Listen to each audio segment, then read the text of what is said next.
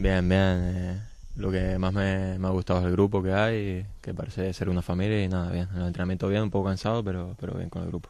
¿Qué te decidiste por la Hoya Lorca Club de Fútbol?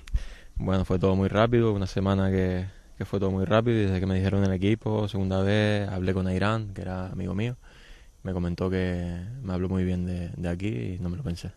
Un saltito de categoría que esperas que te vaya bien, ¿no? Sí, un saltito de categoría, una nueva experiencia y un reto para mí.